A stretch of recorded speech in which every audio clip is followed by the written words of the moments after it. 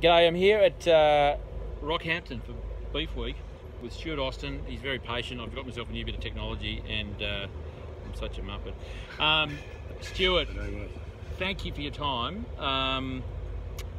Your story is fascinating, I find, because a lot of the farmers that I interview have been on the family farm pretty much all the time, have a number of things take place, and then they change their direction, they do something else, and they head down that regenerative farming path.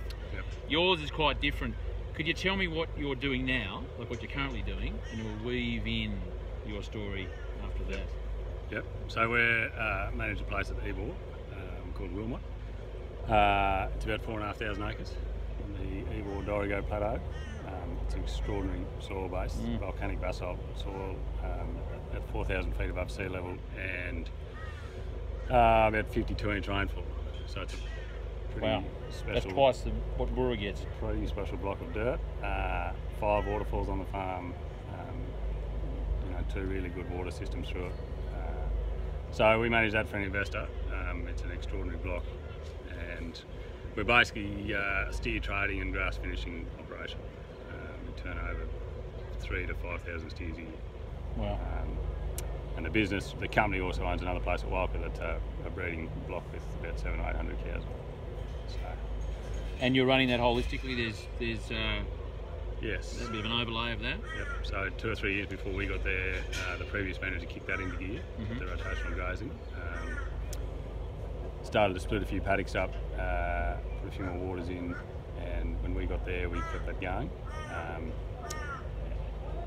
And quite high density.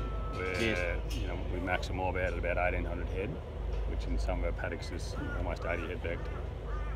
Wow. So we're typically running good herd impact there. Terrific. Wow. We've been soil testing there for 7 years, and soil carbon's gone from 2.3 to about 5 in that time. That's significant. I'm sure most of our viewers will appreciate the significance of that, because not most, but a lot of farmers are going backwards. Yep.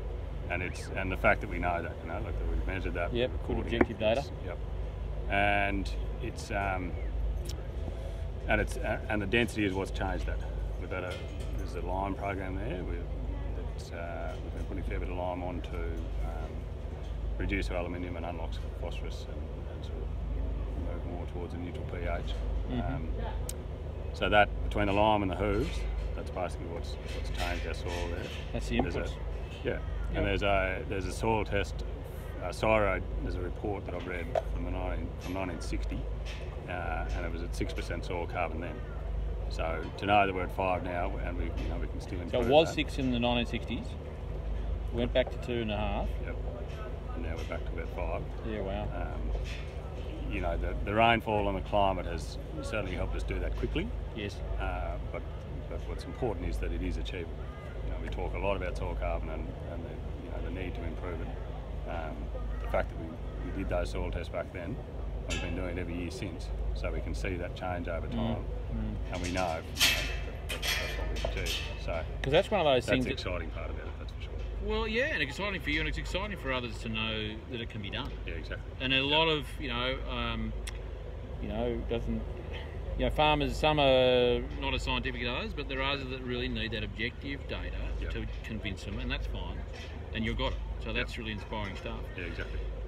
Stuart, tell me about, because again, your background was not family farm all the way to a point and then changing and then on your go. You were on a family farm for some time, but you spent a lot of time away doing other things, working for other people. Yep. I know you also did GFP, it's grazing for profit, with RCS. Yep.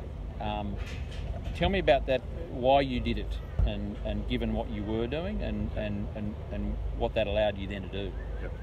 So my grandfather had a place in the Upper Murray where I spent a lot of time when I was a kid. It wasn't ever realistically going to be a succession plan for my mother and my husband and dad to take that on. And it hasn't been a family farm for me necessarily to go home to, which the blessing in that is that I've been able to create my own destiny basically. So when I finished school, spent a fair bit of time up north, and through those years, when I was about 21 or 2, I suppose, I started working for Lux Lethbridge, and the Lethbridge family had been through GFP and the RCS executive link, rattling those programs through the late 90s. I then got to know Lux's brother Russell. So Lux was a really strong mentor for me at that period in my life, that time period. And then I got to know Russell, his brother, and their home place at Georgetown.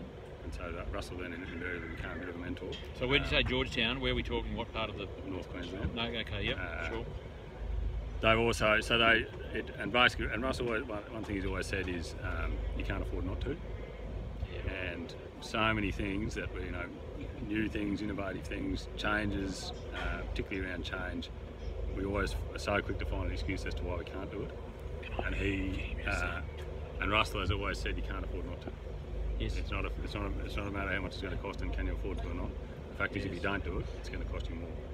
So that's always rung true, and so seeing some of that holistic management principles, particularly around also around the fertility in their Rowan cattle up there, they're using very out of the box genetics that are some of the most fertile genetics in the country, and they have been for 20 years, and they've now got a very fertile cow, commercial cow. And they still are up there. Yep. Yeah, right. They're a very, they're a happy family. They've got a bloody nice place. That, it's not the greatest country in the world, but it's in really good ecological condition.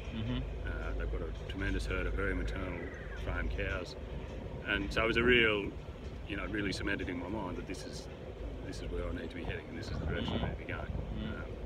So I'd always intended to do a graduate for profit school. Through the next sort of 10 years, I suppose, I kept coming across people, built a network, out from that Lethbridge family of others who'd been through GFP, also, solidified the family business financially and succession and all those sort of things with the help of RCS. So I'd always planned to do it at GFP, but I wanted to do it when we were in a position to be able to implement it. And so at the end of 2013, we decided that was time to go and do it. Trish and I went and did it. Essentially off your own back. We did, yeah. Yep. And it was a couple of years then. We had a couple of years around Catherine where we were just contracting, doing all sorts of different things. And it wasn't until this job came along that this has sort of been our first opportunity to really implement everything we've learned. And it's been like it's just snowballed. We've come in there. The system had already been put in place by the previous management, so we were able to just keep the wheels turning and keep growing it. So we've done a little bit more development there. A lot of it has been around our own knowledge and the knowledge of our staff. So all our staff there have now done GFP. They've all done a low stress stock handling school. We're adamant about improving the country and the ecological condition of the farm. We're adamant about good psychology in our animals, and fundamentally, we've got to turn a profit. It is owned by an investor, but it's got to be a fully functioning commercial business. So yeah, that's sort of how we came to be where we are. And like I say, I suppose it was those people in that early period of my career that inspired you, mentored. Yeah, particularly mentored. Yeah, and I've had mentors all the way through that. Yep. And still, I mean, we're talking about Tom today, who has a place at Gundy, and he manages that place the same way we do at Wilmot. Tom Archer. And he'll love to know that he's on Facebook now. He will. He's going to go viral now. So he's been a real mentor over the last couple of years. So just on that, I mean, you've had a few. What importance does mentoring, coaching, whatever you want to call it, mean to you, and also in the context of the RCS sort of program? I suppose, like anything, people want validation that things are going to work. And so invariably, whether I went looking for it or not, I don't think I did, but invariably sought out people who were of the same train of thought, and then the fact that they had people like Russell and Tom that have got their own place, it's working. They've been doing it for 20 years, and you can see the benefit of it. So they must have been some of the early adopters. They would have been in the 90s. And I've been following RCS and obviously Terry for a long time as well. And, yes. The knowledge and the information that comes out of that business, through all forms of media now, it just keeps that learning process going, and then through that you start to grow the network through the whole social media, advice. And I guess I've always been a mentor-driven person. Yes. I've always appreciated that bit of guidance and a bit of steering. I'm a fairly optimistic and like to consider myself a bit of a get shit done sort of person. And there's accountability there too, isn't it? Yeah. You know? Yep. And there's times when you just need a bit of moderation, a bit of a steadying influence to say that's a good idea or that's not. Yes. You know, a little bit of validation that yes, that is right.